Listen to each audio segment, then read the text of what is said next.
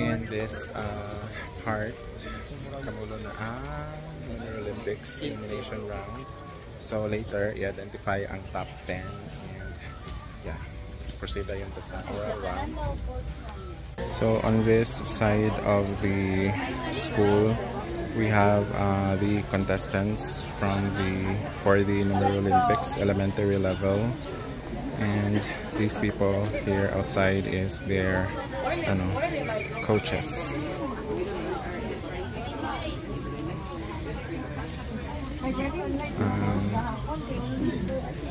Kasi mo mag-atang dira. Sorry sir. Mag-atang. Gawin sa mo dira.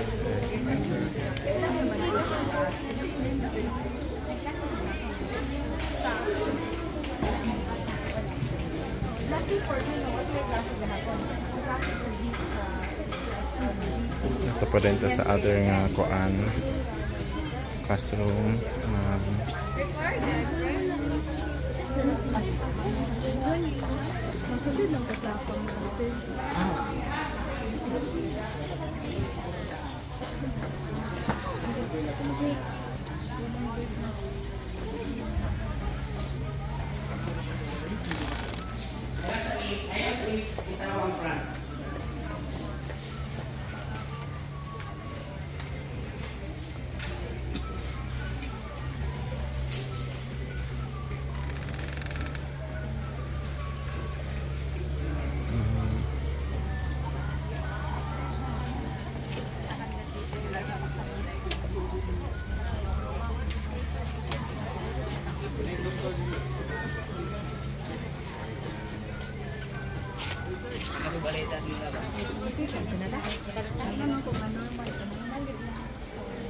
Education leader. Picture naman.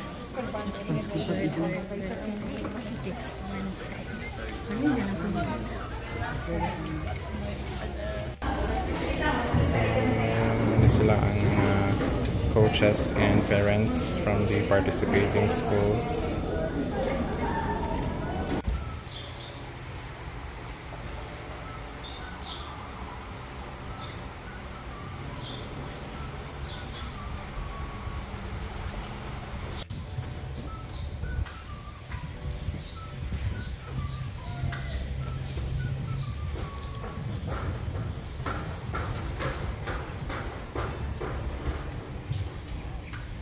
So, bago lang minahuman sa first elementary Numerolympics. So, they will be waiting later no sa result. In the meantime, sama na siya. 490. I think nobody got the correct answer. Okay, Nobody but you.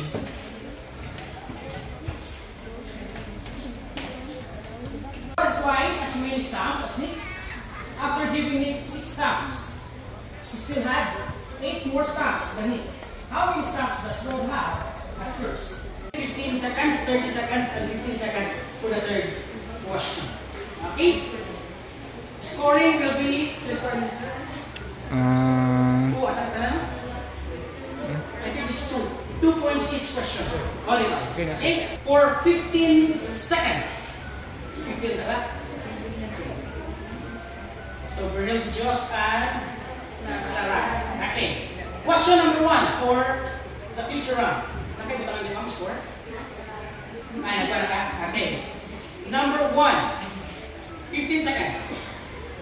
How many common multiples of 2 and 7 are there between 10 and 60? How many common multiples of 2 and 7 are there between 10 and 60? 15 seconds starts now.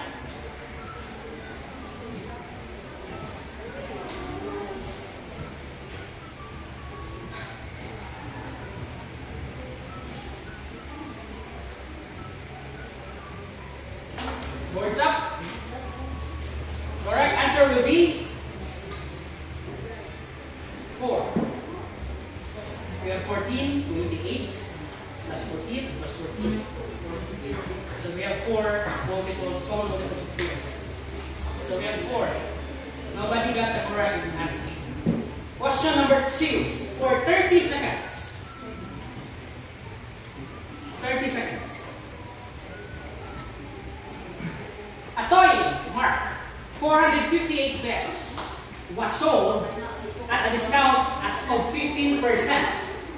what is the discounted price? Ato ay mark 458 pesos was sold at a discount of 15%. What is the discounted price? Timer starts now. Time's up. Board's up. Correct answer will be 389.38 pesos. You put the discount. Sayang.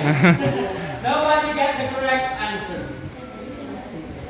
Discounted price is a selling price minus the discount. Okay lang kung bayaran na. That's what the discounted price is. Okay, last question. Mag-follow po tayo. Future round po tayo again. Last question for the future round. Question number 3. This will be the last question for the future round. 30 seconds. 30 na lang dito. Para tasas lang tayo. For 30 seconds. How many multiples of 7 are there between 100 and 250? How many multiples of 7 are there between 100 and 250? For number 2, you answer 11, 15.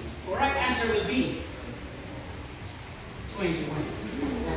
Nobody got the correct answer for the next round. Then we will move on to our do or die question. In do or die questions, no time limit.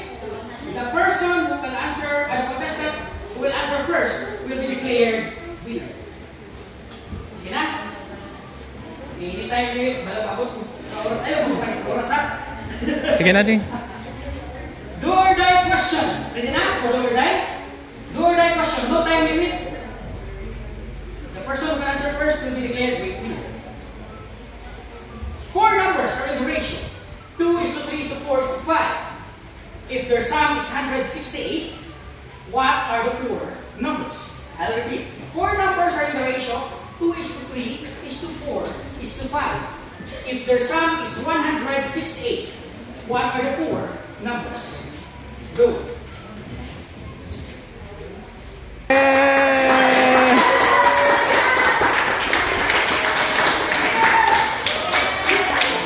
Ipakita ko. The correct answer will be 24, 36, 48, and 63.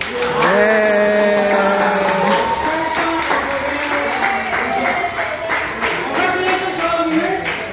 Coaches and participants are requested to on the stage, to go on stage. Awarding will be there. Congratulations to everyone. Shake hands. Nice fight, nice fight. Nice fight.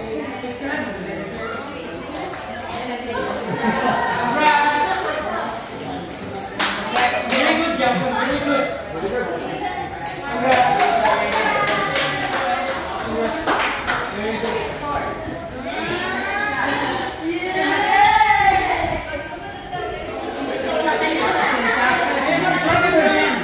Congratulations po.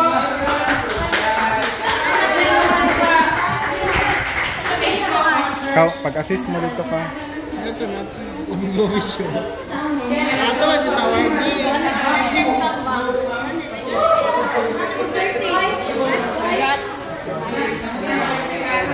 Congrats.